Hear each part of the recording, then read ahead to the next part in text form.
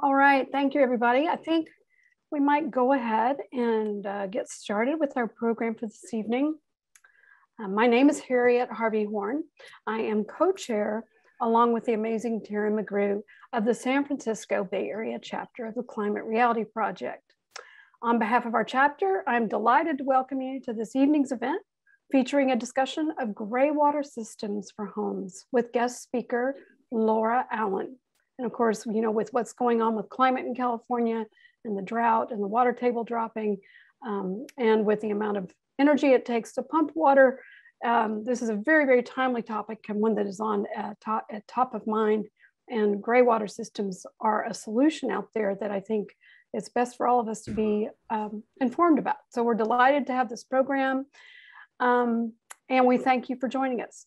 I also want to note that this evening, the event this evening is being recorded, and it will be available on the Climate Reality Bay Area YouTube channel within the next week or so. Per our custom, we will open with a land acknowledgement. With respect, we acknowledge the Ohlone, Miwok, Patwin, and other indigenous peoples whose ancestral lands we currently occupy in the greater San Francisco Bay region. This land acknowledgement helps remind us of the historic and ongoing oppression of indigenous people, how the taking and occupying of indigenous lands and the exploitation of indigenous people and those lands is directly connected to the climate crisis, and how building relationships with and following the leadership of indigenous people here and everywhere is crucial as we seek and build long-term solutions to the global climate crisis. What I'd like to do next is see, is there anyone here for whom this is your very first Climate Reality Bay Area event? Give us a wave with your real or virtual hand. It's really, I'm gonna have to switch back over here. Do we have any new people? No. Oh, good, we have at least, we have Katrin Kellett. Thank you for joining us this evening. And I believe I might have seen perhaps Adam raise his hand as well. So we're glad to have Starkey. Oh, thank you. Well, thank you all for joining us. We're glad to have you here and welcome you to this first event. We will start by sharing a little bit about our parent organization, the Climate Reality Project, and then the Bay Area chapter. The Climate Reality Project is an international nonprofit organization founded and chaired by former US Vice President and Nobel laureate Al Gore. Mr. Gore founded the organization in 2006, shortly after the release of his award-winning documentary, An Inconvenient Truth. The organization's mission is to mobilize a global grassroots network of climate advocates. Today, Climate Reality spans 170 countries with over 35,000 climate reality leaders around the world trained by Mr. Gore to speak truth to power about the climate crisis and its solutions. I might pause here for a second and note that we're about to add another 14,000 to that number next week with the a global leadership training event with Mr. Gore and his scientific team. And I guess we probably have any number of people here. Why don't we have another show of hands, people that will be attending leadership training next week? Wonderful, wonderful. Well, everybody, let's give them a round of applause for their commitment to the climate cause and to making this important commitment to this organization that is doing so much good around the world. So thank you all for that. So I'll move on and tell you a little bit about our chapter. It is one of over 120 nationwide chapters focused on taking urgent action to address the climate and climate justice crises at the local level. We have over 1,400 members in our chapter across the greater San Francisco Bay Area region, making ours one of the largest chapters in the world.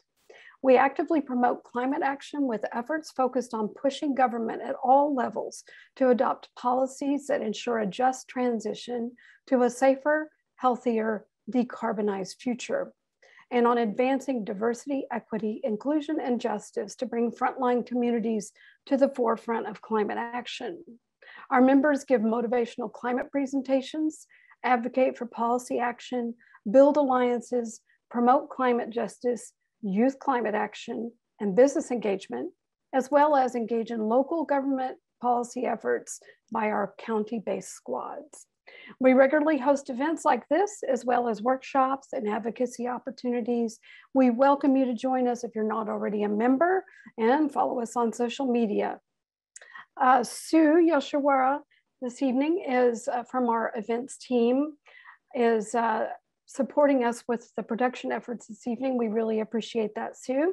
And she will share in the chat a link to our website where you can find a lot more information about our chapter's work, as well as a link to join and become involved in other ways. You can also easily find us by Googling Climate Reality Bay Area as well. Now, without further ado, I'll turn the program over to Carolyn Gugamos, another member of our amazing events co-chair team, to introduce our program and our speaker. Thank you so much, Harriet.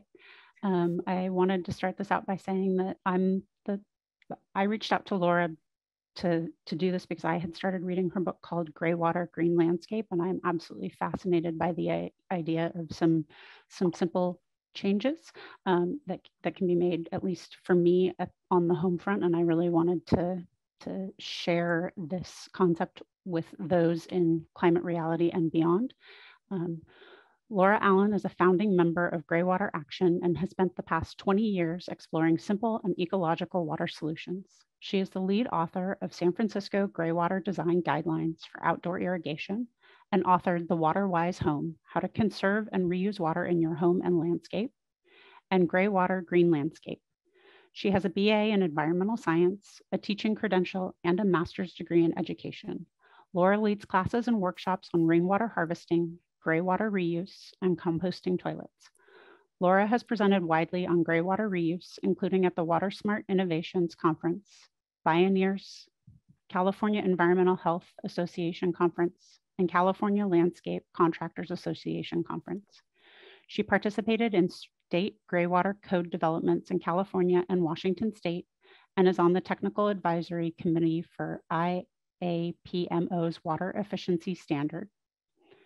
Laura was featured in an Ask This Old House episode on greywater and was the 2014 recipient of the Silicon Valley Water Conservation Award of Water Champion. And so I think with that, I will turn our presentation this evening over to Laura. Thank you so much, and thank you for having me. I'm happy to be here this evening, and it's great to see all of you coming out to learn about greywater. I'm going to share my screen, and then we'll get started. Just let me know if you can see this okay. Yeah, okay. So for most of us, when we turn on the tap or the shower, water comes out. It's like magic. But we often forget that if we weren't using the water in our home, it would have been somewhere. No matter where we live, water came out of a natural source. If it came from the ground, it could have been coming up in a spring. If it came from a river somewhere, that could have flowed for fish and all the other wildlife that need that water. And so every single day as we use water in our home, we're directly connected to watersheds. And they're often far away from our home. If we live in cities like the Bay Area, our water comes from really far from us. So we don't get to see that visual impact that we're having on the watersheds, but it's still there. And then we use water in our homes, and many people have no idea how much water they use. So I just want you to think, do you know how much water you use every day? This is a gallons per day question. And if you live with more people, you could figure out how many gallons each of you use. So if you don't know that, it's a little mini homework assignment, find out. And it turns out that Americans on average use more than anybody else in the world for water use, which is not too surprising, but it means we have a lot of opportunity to do better. We have a lot of water, even when there's shortages. We just don't use it in the most wise way all the time, or use it for the most important things.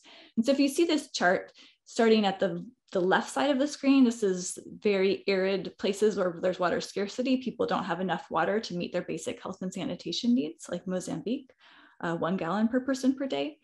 And there is a threshold, it's called a water poverty threshold, that's 13 gallons per person per day. That's what every single person needs to be healthy and meet their needs. And many people don't have that. When you get past that threshold, that's where most of the, what we call the developed countries or richer nations are above that threshold, like the United Kingdom at 40 gallons per person per day, France at 76, and there's a whole range. And I just want you to think for a minute, why is the US so much higher, like twice as high as these Western European nations that have a very similar standard of living? And just think for a second, you probably are thinking about the landscape, and that is the number one reason we use so much more is because of our irrigation use. And it's also efficiency. Other countries have longer history of having efficient fixtures in the home and appliances, smaller washing machines, more efficient shower heads and toilets and all of that. And we're changing. New codes require a lot of efficiency upgrades. But if you haven't upgraded your showers or your toilets or your washing machine for a long time, that's a great place to start, because you can get huge savings just by simply changing out a shower head or a toilet for a more efficient one. And there's often rebates for that. And then we use the water, it goes down the drain. And for many people, that's kind of the end of the story. It's just gone, it goes away. But of course, you know that there is no away. It's not really gone.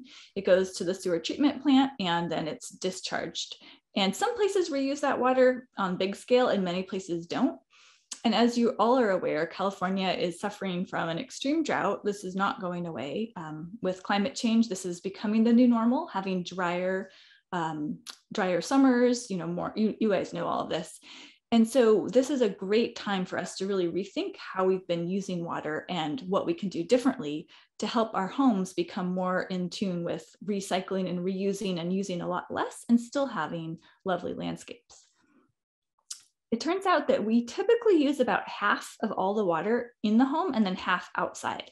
And our landscapes don't need potable drinking water. They are completely happy with other qualities of water. And so that's why gray water is such a good match for irrigation. And of course, all these averages I'm telling you, that may not be true for you personally, but this is kind of typically we use a lot of outdoor water, and we can do it differently. And so when there's a drought or any shortages, the messaging is often like, just stop irrigating, don't water your lawn, let it die. And that's super important and definitely a short-term need, but we don't have to just have these dead kind of scarcity type landscapes. The last drought was brown was the new green. It's good that people let their lawns die, but we don't actually need to have that kind of landscape. We can have really lovely, productive landscapes that grow food, that grow habitat, that are beautiful, and they can be irrigated with our own household recycled water. So that's what I'm going to talk about tonight, how you can do this and kind of the limitations, what it can do, what it can't do.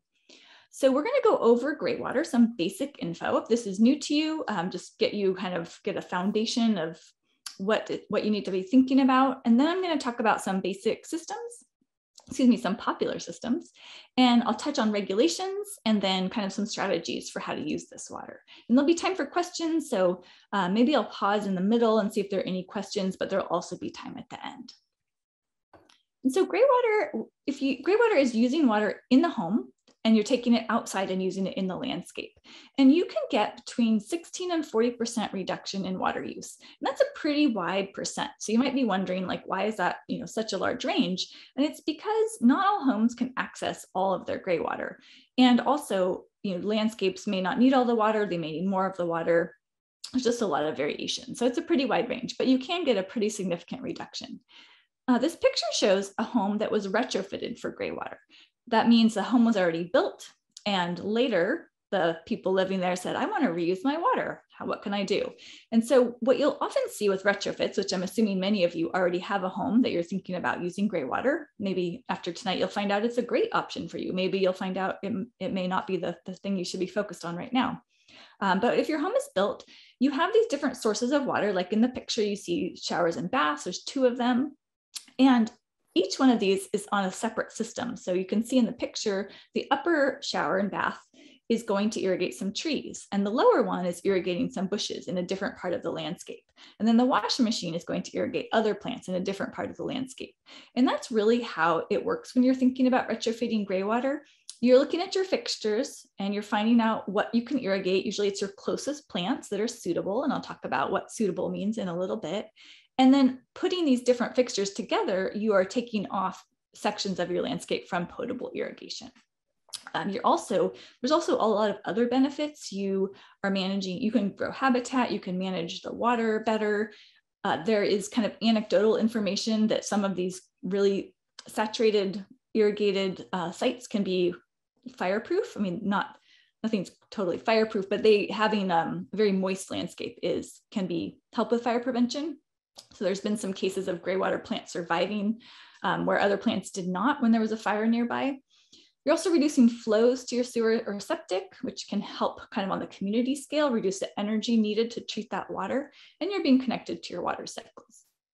So there's personal benefits from using greywater, like the personal benefit of doing the right thing and saving water. And then there's community scale benefits, like not using so much water. We don't have to pump that water, clean it. There's a lot of energy embedded in our water, which I'm sure you're aware of. And then treating the water on the down end also takes a lot of energy and resources. So we're conserving on those sides.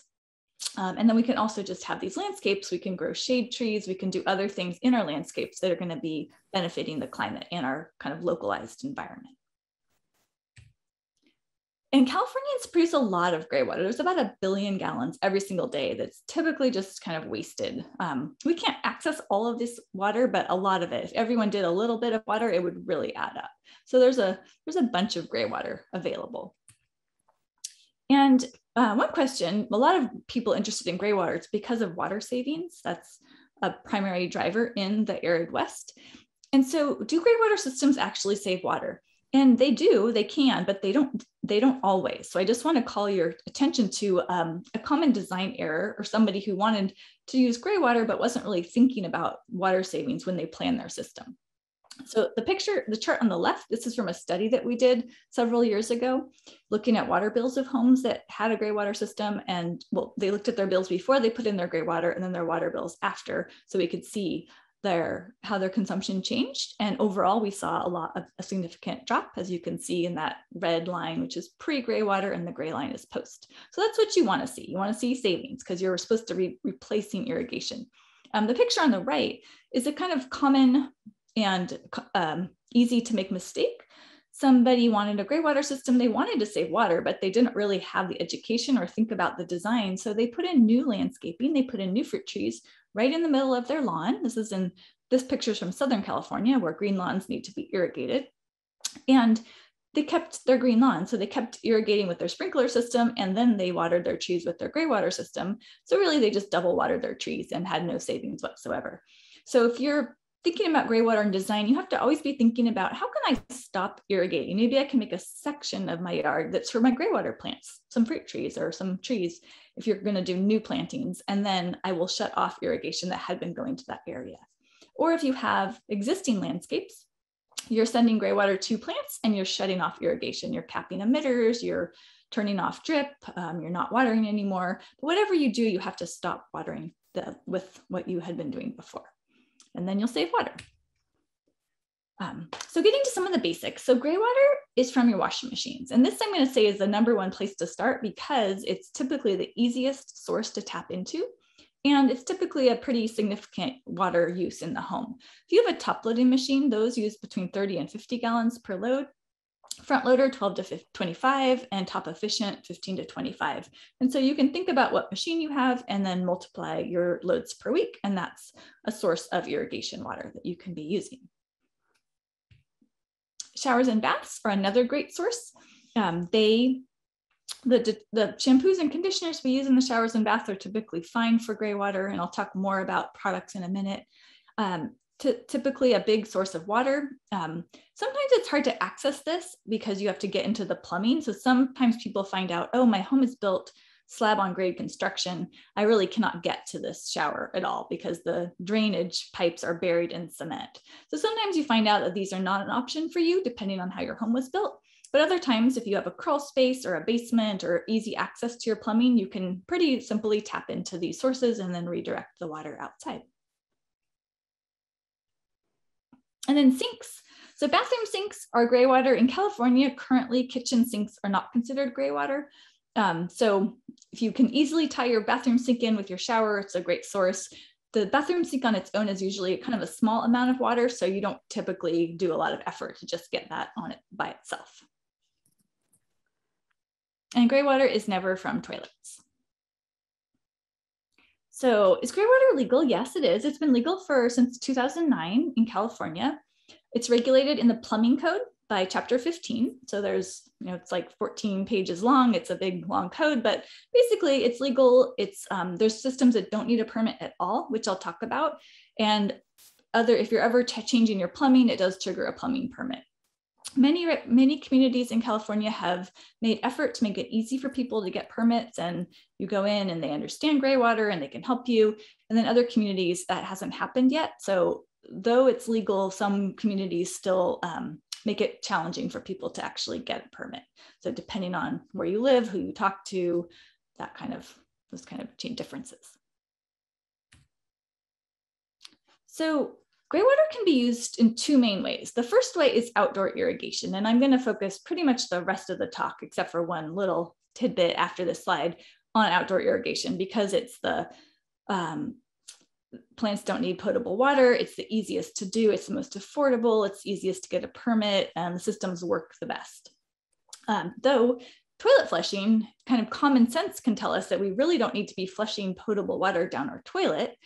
But to get gray water to be good enough quality to be in your toilet tank and then flush down your toilet and be aerosoled in the home, that requires a lot of cleaning of the water. And so systems that do that need a lot of filtration, they need disinfectant, they need a lot of maintenance. And so at the residential scale, there really aren't any systems that work very well to do this. Commercial scale, that's different. So if you're at a big building where there's a maintenance person that takes care of all the systems, it can definitely work. But if you're thinking about your own home, definitely look at outdoor irrigation first. And then if you're interested in toilet flushing with non-potable water, rainwater is a better source to look into first. Gray water kind of comes way down the line of what's going to make the most sense.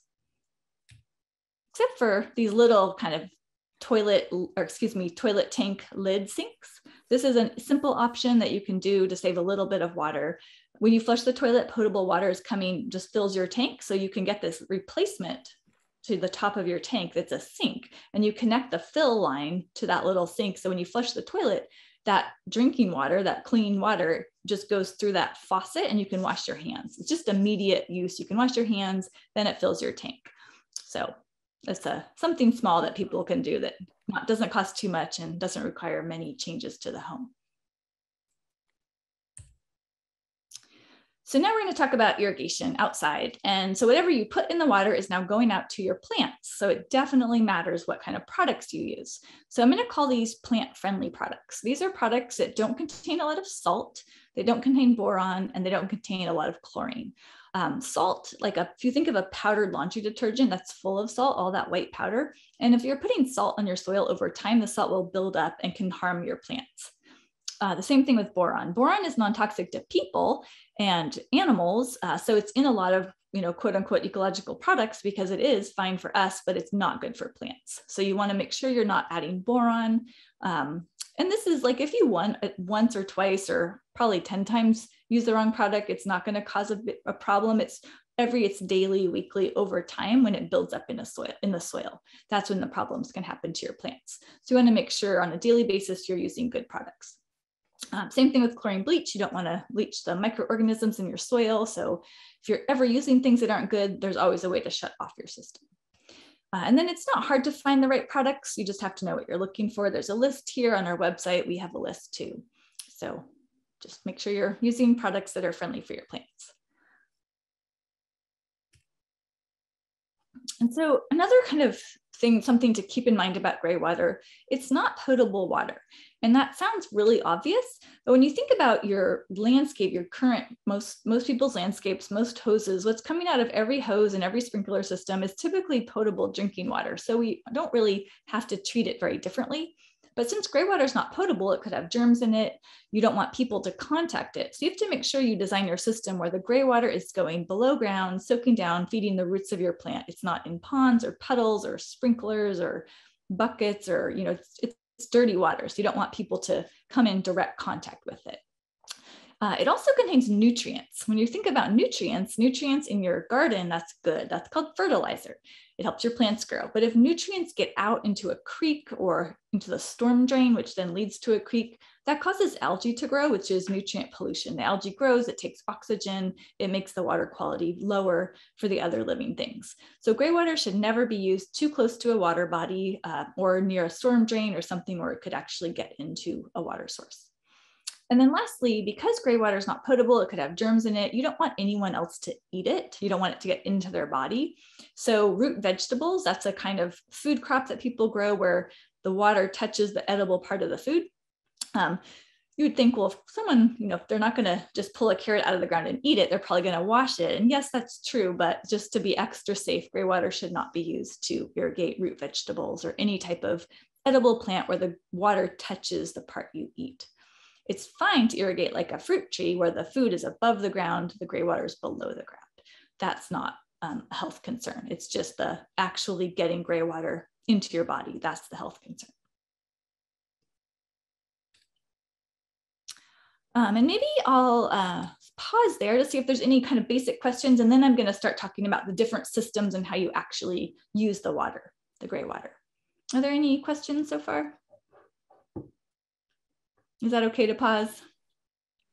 That's totally fine. I don't see anything in the chat at the moment, but folks, if you have questions, feel free to unmute yourselves or raise your hands. I have a question about, you say no vegetables, like does that include like you couldn't water a lemon tree and stuff like that? No, it's the part like a root vegetable. A root vegetable. Root vegetable, yeah.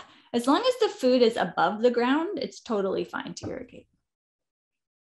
I had another question. So for example, like I use just like unscented Castile soap for almost everything. Is that okay for plants? Yep. No, Laura, this is Harriet. Has there been any, well, what about the microplastics that come out of our fleece clothing that end up in the wash water that, now people are recommending we put filters on our washing machine to filter that out before it goes out into the oceans? Is there any concern about those microplastics going into your lawn or yard area? That is a good question. So we know that they're a big problem when they get into the waterways because they get into the food chain and animals eat them. Mm-hmm. So it causes a lot of problems. So the best thing would be to not use them at all, to keep them out. But if they're going to be used, it's much better to keep them on the land rather than have them get into the waterway. So a gray water system would keep them on the land. And it's not going to, I don't think it would harm your plants, though I don't think anyone has researched the effects of microplastics on the terrestrial environment. But I would just intuitively think it's a lot better because it's not going to be eaten by little things in the water and get up into the food chain. Great, thank you. Hi, I have a question.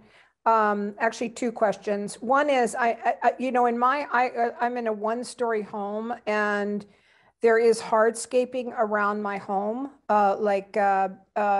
cement patio and that sort of thing. So it's a little bit hard because you would have to go. Is there a way to bypass that? And then the other question is about composting toilets. I mean, we're talking about water. You kind of addressed toilets, but I don't know if you know anything about that as well. Yeah, so your first question, hardscape is a challenge with these systems because you have to either go under it or around it or go through it. And if the hardscape goes right up against your house, you have to cut the concrete. So it's just a small channel, a saw, concrete cutting like a skill saw can cut it. So you would cut a groove, lay the pipe, and then you could repatch it with concrete, or you could put gravel there or whatever you want to do. But it just adds a little bit of time for the installation. And your second question, maybe we'll save that to the end because that's a different topic, but I love talking about composting toilets. Okay, so I'm gonna keep going and then we'll have time for more questions. So gray water contains lots of lint and debris and microplastics if you're using that kind of material in your laundry, hair, grease, gunk, and that has to go somewhere. And so with the simple gray water systems, we use mulch in the landscape to act as a filter. So the system is designed to prevent clogging. So all of the stuff can go through the system. The piping is big enough, the outlets are big enough where it can just pass through, and then it lands in mulch, and that is where the filtration happens. This is it's a very effective filter. It's also very low maintenance. If you try to keep all that stuff out before your gray water leaves the home, you create a maintenance, like you have to clean out the filter by hand. And that's the #1 source of system failure, is people trying to filter it before it gets outside into the landscape. So we use mulch wood chips in the simple gray water systems to filter the gray water. It also acts like a sponge. It soaks up the water. It provides this big capacity. So if you do extra laundry or extra showering one day, there's a space for that water to go, and then it soaks down over time. So it's really simple. I mean, it's just wood chips, but it works excellent. It's an excellent filter for gray water. And all the biological material, all of the biodegradable material can just break down in the wood chips. Microorganisms will break it down, earthworms come. There's a lot of activity to decompose the material. And we build what's called a mulch basin. So this is like a trench or a circle dug out around the plant that you want to irrigate, and it's filled with the wood chips. So that's where the gray water goes. You can kind of think of it like spot irrigation. Like each plant you want to water, you create this trough, like a drinking trough for the plants. It's full of wood chips, which is the filter and the sponge, and the gray water goes in there. It's filtered, it's soaked up, it spreads out, and then it soaks down over time. So these are very kind of simple, easy to do, and they work really well. And then we also need a way to control the water to shut the system off. So of course the water has to go somewhere. If it's not going to your gray water system, you want to redirect it back where it used to go. So a diverter valve just allows you to control the flow. It can either go to the landscape or back to the sewer, or a septic if you're on a septic. And there's different valves based on the kind of system you have, but the concept is the same. You need an easy way to send the water back where it goes. So maybe you do want to dye your hair or bleach your hair, or on occasion use something that's not really good for your plants. You can send the water back. Right now, so that's her name right there, Laura Allen. And gray water systems, they can be very, very simple. Like the picture on the left, there is a sink. Water flows through the pipe. There is an angled pipe from the sink going to a basin near a plant. That's super easy. If I gave you a pile of parts, I bet all of you could build that just by looking at this picture. The picture on the right, this is also a gray water system. This is, I'll call it a high-tech system. This system can pull in gray water. It does filter it. It goes into a drip irrigation system that's controlled by irrigation controllers. If there's not enough gray water, it can pull in from other supplies of water like a rainwater system or the municipal supply. The filter gets automatically cleaned by itself, and you can monitor all this on your smartphone. So it can be very high-tech. Of course, the cost is really different. The complexity, who can install it. I don't think any of us probably could install that if we had all the parts, but it's also a gray water system. So just know there's a wide range from the very simple to very complex, and they're all just all ways to get your water from in your home out to your landscape. And what's best for you really kind of depends on your landscape and on your budget and on all those kind of logistical factors. The simple gray water systems are really good for watering your bigger plants. If you have trees to water, if you have bushes, vines, pretty much think about like a tomato plant and bigger. Any plant that's that large and larger is going to be a great source, a great plant to irrigate with a simple gray water system. Because the simple systems, they can kind of spot irrigate, like I mentioned before. They can't spread out the water over a huge area, but they do really good at directing it to certain plants. And your plants, like your trees, they need a lot more water. So often you'll find that with your laundry patterns and your washing machine, you really only have enough water for 4 trees or maybe 5 trees. And then you can easily do that with a simple system. So you can have an affordable system, low maintenance, it doesn't have to be fancy, and it's still gonna make your trees really happy, which is the goal. Lawns or small plants, they are not suitable with simple systems, but the more complex systems can irrigate that type of plant. So this picture is just to show you a good gray water irrigated landscape. You can have trees, bushes, you can have a lot of really low water use plants that don't need irrigation that can still make it through. And then you can spot irrigate around these landscapes and keep the whole landscape happy with gray water. This is not a lawn, this is not like huge flower beds. lots of little tiny plants. These are bigger plants. And this is very well suited for a simple gray water. Here's another picture of a gray water irrigated landscape. There's a fruit tree, and then around the fruit tree, there's different flowers and other herbs. And the water is directed at the tree, but all around it, those other plants can also access the water.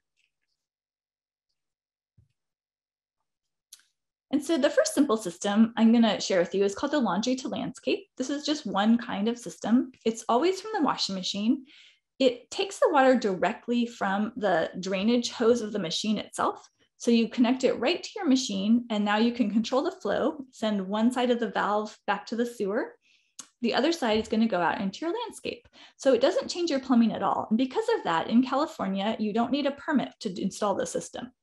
You didn't change anything about your house. You now have access to this water, and you can direct it to your plants. There are basic guidelines you need to follow to be compliant with the code, and they're to promote health and safety.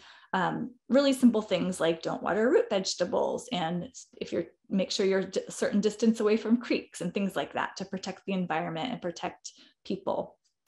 They're not hard to follow at all.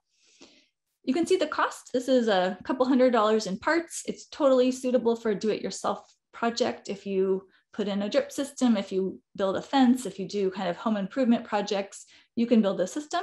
You're going to need more information than in this introductory webinar, but with a book or tutorial, you can definitely do it yourself. If you want to hire someone, it's usually a one or 2 day job. Kind of depends, like, do you have to cut concrete or do you not? Those kind of factors will affect the price and how long it will take to install it. But you can see it's relatively on the small side of a home improvement project. So you take the water from the machine, you direct it out into your landscape, and you have identified what plants are suitable and within reach, and you irrigate them with your washing machine water. Here's some pictures so you can see what it looks like. In the landscape, that's kind of what it looks like. It all gets covered up. There are limitations, of course, with this, limitations on how far you can spread out the water, how far you can go, a lot of kind of details that you should know about if you're ready to build this. And when it's done, there's not a lot to see. It's all subsurface going into the basins. Where the gray water comes out is protected to prevent clogging. Those little green lids, those are irrigation valve boxes, and that's where you can access the points where the water is coming out, and that's where you would check on your system. So the picture on the left, it's a row of fruit trees. Picture on the right, that's a bunch of different perennials. And those are both irrigated with the laundry system. So another kind of yard that's irrigated with the laundry system. So now I'll talk about the other kinds of gray water systems, and everything else is going to require someone to cut into the drainage plumbing of the home and put in a diverter valve. And that triggers a plumbing permit because now you're changing your plumbing, and you can have a very simple kind of gravity flow gray water system on the other end, but you are triggering a plumbing permit. Some communities, this is like a lowest cost permit over the counter, really straightforward. Other places, it triggers like 3 different permits from 3 different agencies, really expensive, nobody ever does it. So it kind of depends on where you live. And if you live in a place where they make it really, onerous, then that's a place to try to change that, because it shouldn't be onerous to try to reuse your water in a really simple way. So here's a picture, a diagram of another kind of system. This one is a gravity flow system. So you do have to change the plumbing. You do put in a diverter valve. And if you have the setup where your yard is lower than the pipes and you are able to access the pipes, that's kind of the first thing that you need, then the water can flow by gravity. It can be divided using fittings, and very passive. There's no energy. It's a very robust system, and it can flow out into your landscape. So again, it does require a certain site for this to work, and it does require a permit. The cost is a little bit more than the previous system I showed you, and the professional installation also more, because this system takes a lot more time. You have to slope the pipes. You're using gravity, which is great because it doesn't break, there's no extra energy used, but it does require the pipes to be sloped particularly, so it all flows right. Here's some pictures. Those are the diverter valves under the home. You want to be able to easily control the flow. So if you actually have to crawl in a crawl space to get to the valve, that's not going to be easy for you to change the direction of the flow. So you can add a motor to that. It's called an actuator. It just sits right, it gets mounted right to the valve, and then it plugs in. So it's not too much harder to add this in, and you don't need to do special wiring as long as you have an outlet somewhere to plug it in. And then you can have a little switch in your bathroom and you can control your system with a switch. Here's some pictures. This yard is in San Francisco, so it's a very small yard, but it's a good example. This is a 1-bedroom, 1-bath home. That's their entire yard. So with their shower water, they diverted the shower in the garage. The plumbing is nice and high, easy to access the shower, put in the valve, send the water out, and then divide it up through this branch drain system. And so by gravity, the water flows out into these basins. The plants are planted next to the basin, and then they soak up that water. Here's what that system looks like. The picture on the left was right after it was installed, and the picture on the right is the 1 year later. And so this home, they never watered their yard again. They just don't have any irrigation need in their landscape. Many yards are bigger than this, and also many homes have more water. And so this can just show you how a portion of, maybe for your home, this would just be a small portion of your yard, could be irrigated by your shower, but maybe you have another shower, maybe you also have a washing machine system, and that irrigates other portions of your yard. Sometimes you can't use gravity and you want to use your shower gray water, so then you do have to pump it. If your landscape slopes uphill, you have to pump the gray water. If you have a patio or a big deck or something around the home where you have to bypass it before you get into the landscape and it's flat or upward sloping, you have to pump it. And there are relatively simple systems that can pump gray water. This picture is showing a simple pump system. The water flows into this tank. It's not storing it, it's just temporarily collecting it. In the tank is a pump. It's made for dirty water. When the tank fills up, it turns on the pump, and the pump pumps out all the water, and you send it out into your landscape to your plants. It can be more challenging to install this because you have to locate this tank. You also need outlet to plug it in. Maybe you're outside and there isn't one. There's a few, complications that can arise, but overall the system is relatively simple.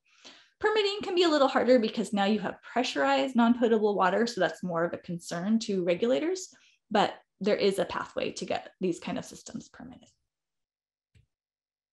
And here's some pictures, kind of what this looks like. The picture on the left, this is a home that has a basement. So this is located in the basement. The picture on the right, this home has a crawl space. And so the tank, it's called a surge tank, it's just temporarily collecting up that water. It had to be buried under the house. So that was a lot of labor to get that installed. But after it's in, now the water gets pumped out into your landscape.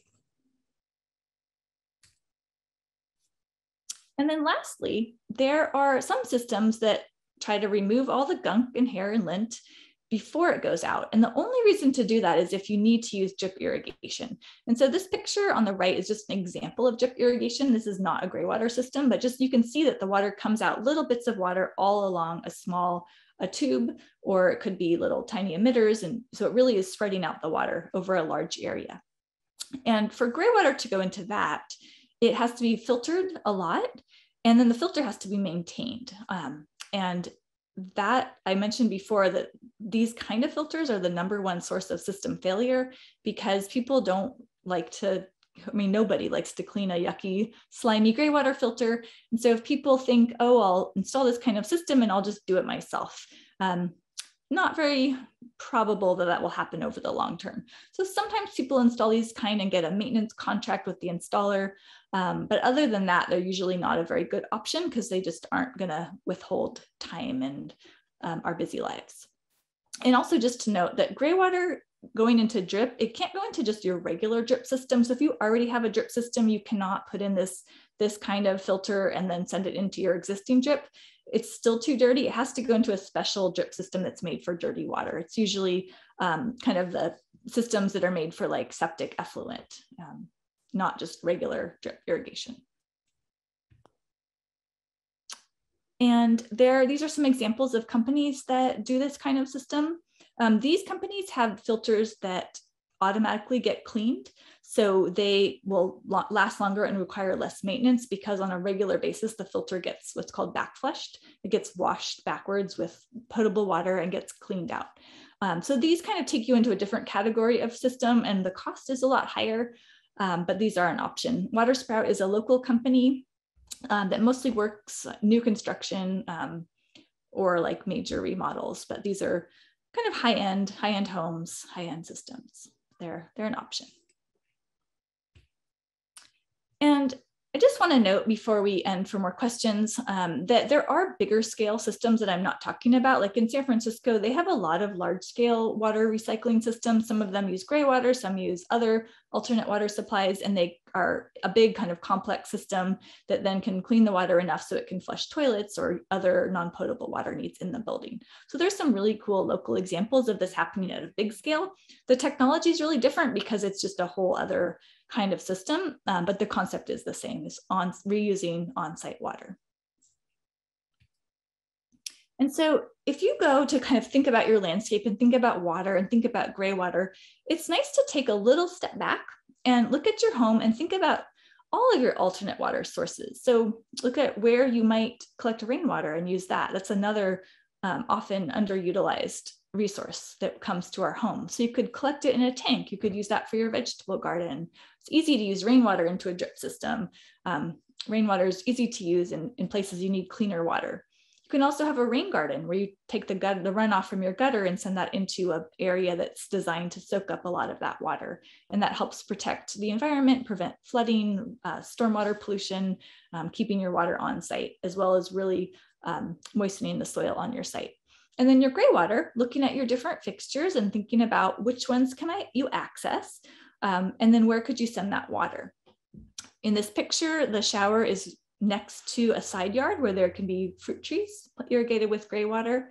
And the washing machine is next kind of in the back of the house, and that water can be pumped around because the machine has a pump in it, so it can go a little farther. It can push that water around, irrigate some perennials, a privacy screen, a berry patch, and it's bypassing like a play area, which maybe that's a lawn, maybe it's not. There's lots of different opportunities to have usable areas that don't require a lot of water. And so just before I end, I want to note that if you are building a home or thinking about building a home, or if you are working with any cities, it's a great time to think about gray water before the house is built. And it's actually called the Drought Ready Ordinance. It's a model ordinance that you can share or use the resources from of how to plan homes so they are ready for gray water.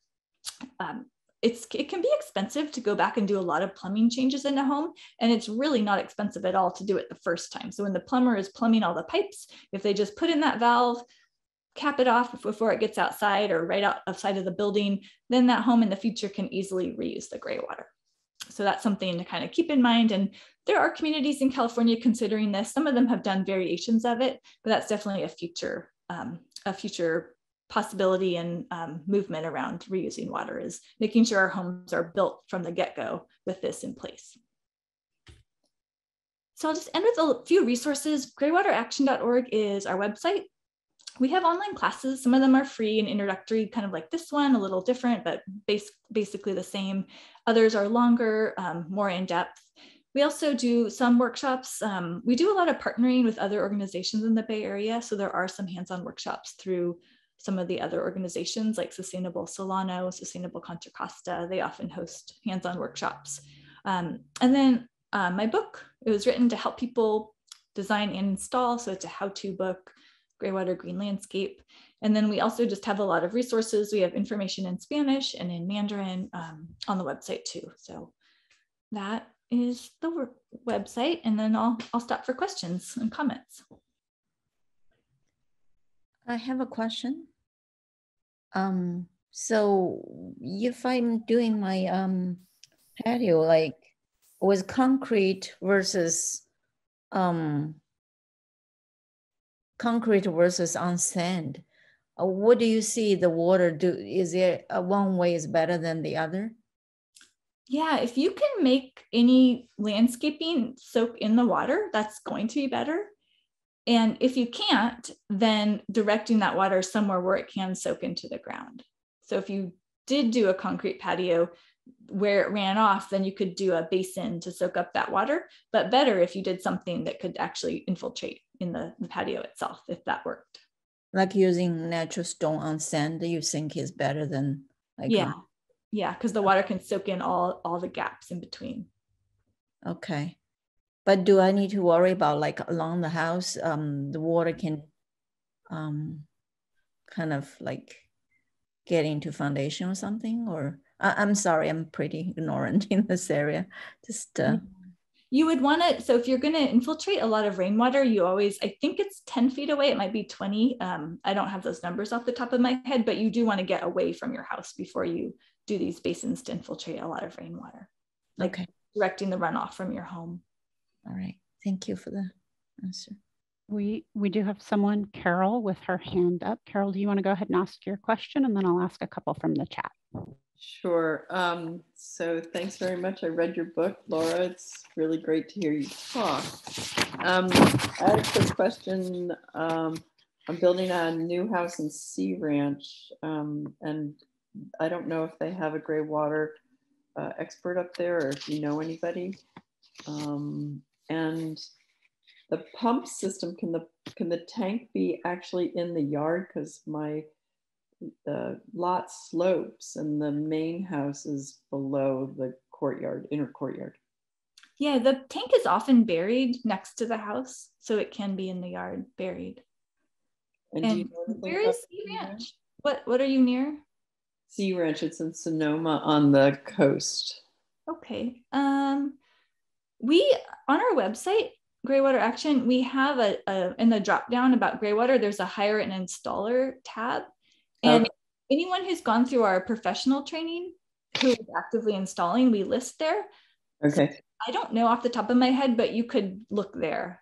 And do you have a good resource for washing machines and how much water they use? Because I don't know why manufacturers aren't required to state this data, but it's very difficult to find how much water a washing machine uses.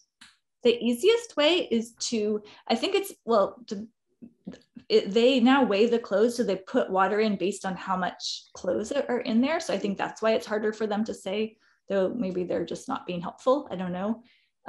But pretty easy thing to do is you get a container that's about the amount of water you think is going to come out. If it's a front loader, you can get 2 5-gallon buckets, and you just literally hold the discharge hose, and you have to think about spillage and that kind of thing, but you just collect the water for one time of you doing laundry based on how full you fill the machine. And then you can see.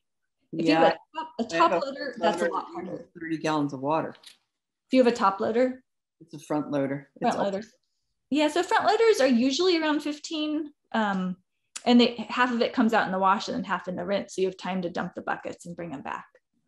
Right, so that's actually 30 gallons total, right? No, they're about 15 altogether. So the wash would be 8 or so. Or time to buy a new washing machine. Cool, thank you. I have a question in the chat from Alan. Do you also do rainwater catchment systems or have information on your site about that as well? We do have information on our site, yeah.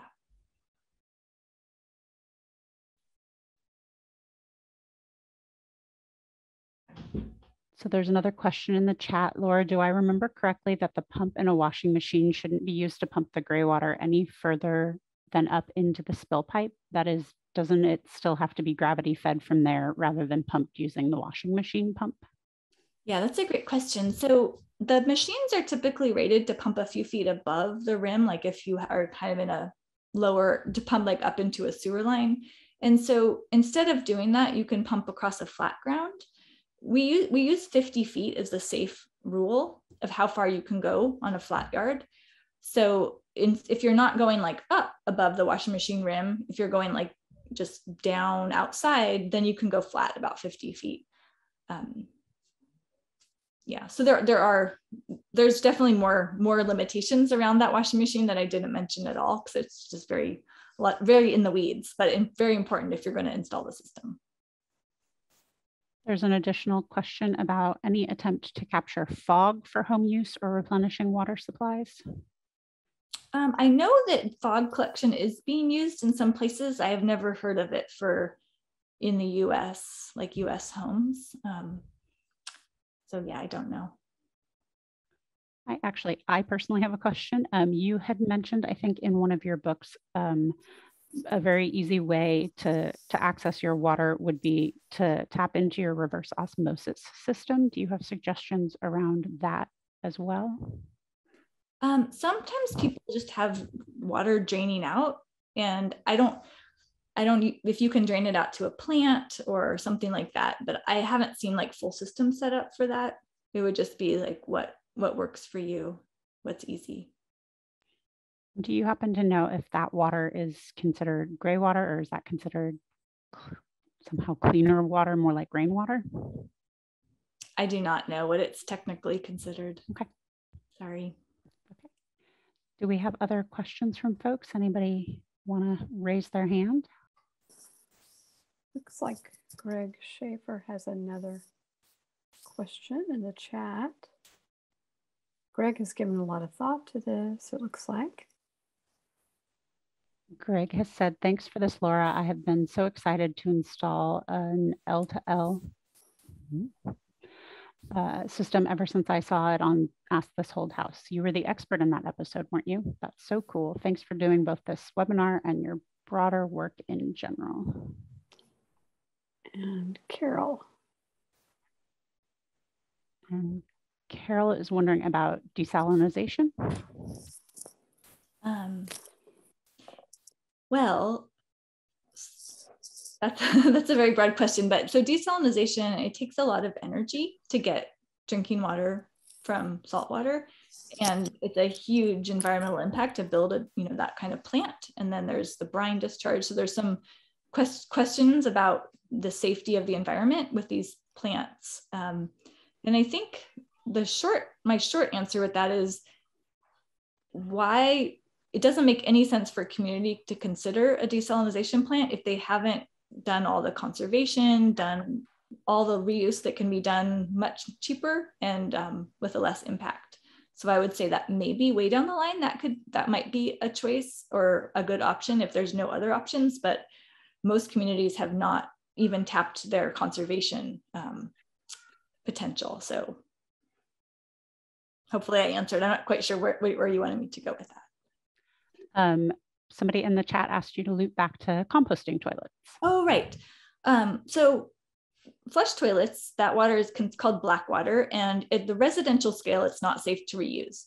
There is a way to reuse it. All the wastewater can be reused through different systems, but kind of a retrofit in California, that's not an option. But it is a resource for sure. Composting toilets are a waterless way to manage the pee and poop. Poop contains more if someone is sick, most of the pathogens leave the body through feces. And so fecal transmitted pathogens is a big concern, and it's a big problem globally because it contaminates the water that people then drink. So a composting toilet is a really safe way to manage what we call waste, and basically just collect the material and then compost it in isolation. So there's no potential vectors, transmitting any potential sicknesses.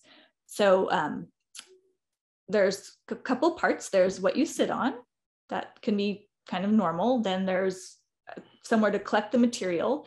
Some composting toilets have a big chamber underneath where the composting actually happens. Others are smaller. They're like a collection system where you collect the material. You always are covering it with sawdust or wood chips so it doesn't smell or doesn't look gross.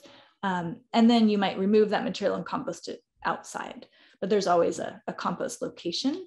And then there's the user. So composting toilets take maintenance, they take more interaction. And so there's the kind of management plan is the other part.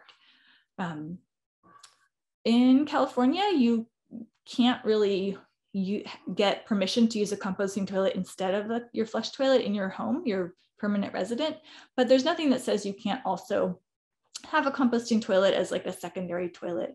So sometimes people use them in their home just to save water. Cabins, you can get permission to use them in like a cabin, like seasonal use. There's a wide range of applications. And then there's the big ones, like there's one in San Jose at, I'm forgetting the name of the building, it's an environmental center. So there's big composting toilets that are done in large buildings.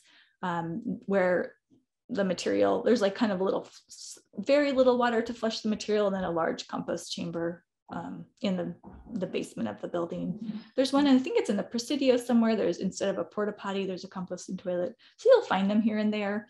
And then people use them in their homes or their cabins or on their boats or wherever. I think you effectively answered this question, but there was one in the chat around regulations around composting toilets in California. So it sounds like it's easier to do in a kind of supplemental living space rather than in your truly installing one in your home. Yeah. And then there's a question about that style of sink you showed us to refill the toilet tank. There's no need for that to be treated, correct? That can just go directly into the that can go right into the tank, because you can't like turn it on, so you're not going to like brush your teeth or anything. It's just a direct hand washing. So all that would be was a little bit of soap and then hand washing. There's a question about maintenance on rainwater capture, like a cistern from a downspout. Do you know about those systems? Could you give us a little bit of information on those as well? Sure. So with a rainwater system, rain is pretty clean. It does pick up dirt and debris on the roof. And so with a rainwater system, the system is trying to keep out the leaves and the dirt. So there's different components in the system to keep all that stuff out of the tank. So when the water gets to the tank, it's the cleaner water. So there's some screens that need to be cleaned on occasion that will catch leaves and things. There's a piece that it's called the first flush diverter. So it catches like the first flush, the dirtiest water that does drain out, and that needs occasional maintenance, just opening it up and letting the water flow out or checking on it. And then other than that, the system doesn't really need much maintenance. And what I'm describing is like an outdoor separate rain system that just you would tap into it like with a garden hose or your watering can. There are systems that are going to have pumps and filters and disinfectant that then can bring the water back into the home. And that's a whole other kind of system. So I'm imagining the questions around like a backyard rainwater system that you would be using for irrigation. And that has very, very low maintenance.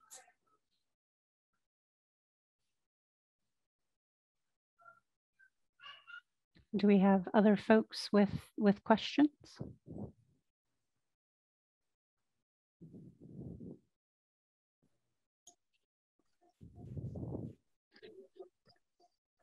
Looks like there's one more question from Leah Mazel. Leah says, yurts and tiny homes generally use composting toilets, then it makes them non-viable as low-income housing due to the regulations not allowing them.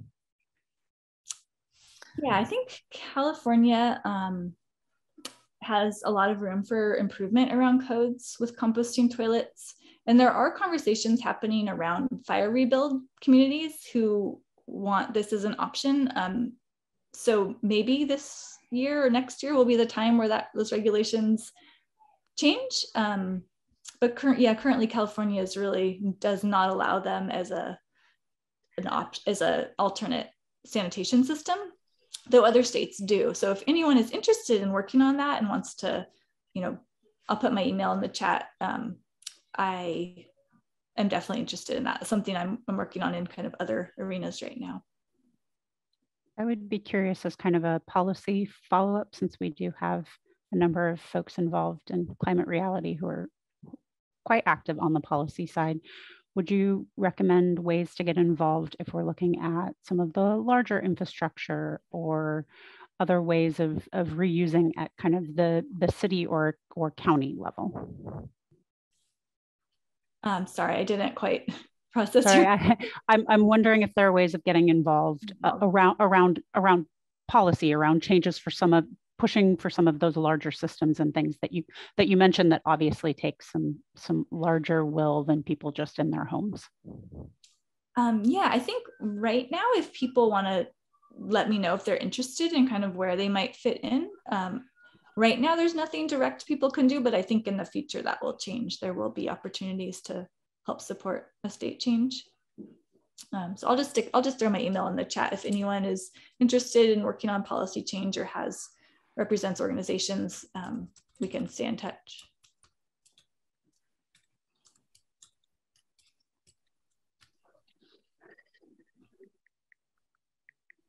All right, this feels like a good opportunity to ask folks if there are any final questions.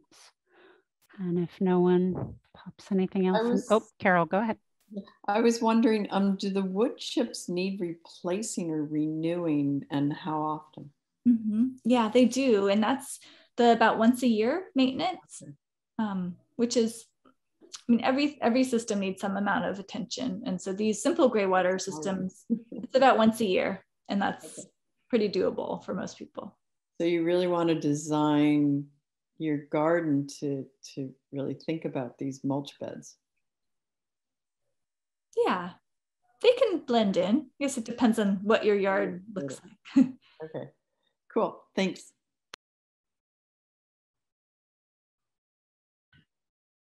All right, well, thank you everyone for all your fantastic questions, and Laura for your wonderful presentation. I really appreciate it. And then I'd like to send it back to Harriet for any final Climate Reality Bay Area announcements. Excellent. Well, I hope everyone will join me in a round of applause for this amazing, informative engagement this evening. Thank you so much, Laura. Thank you so much, Carolyn, for organizing. Thank you so much, Sue, for supporting this evening, and all of you for being here.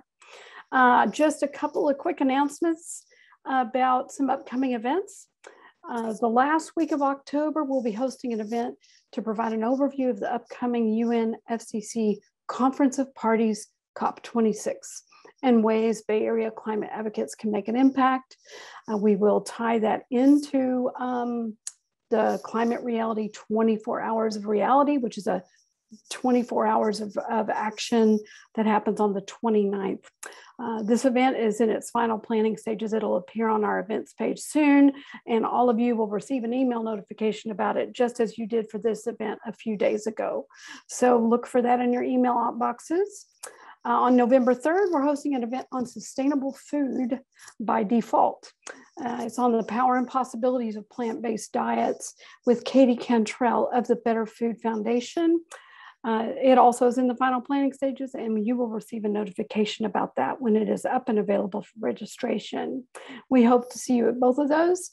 Great engagement opportunities on important things. I might also encourage you to check our events page on our website or our YouTube channel. You can find both of those by Googling Climate Reality Bay Area Chapter. You can check out the events that we've had in the past with some amazing varied speakers. All of our content is available either on our events page or the YouTube page. Speaking of sustainable food choices, our chapter treasurer, Leanne Imamoto, is undertaking a fun project to put together a cookbook of plant-based and vegetarian recipes. And she asks that if you are interested in participating and contributing to that, that you please send your favorite plant-based recipes, particularly those for the holiday season, to her.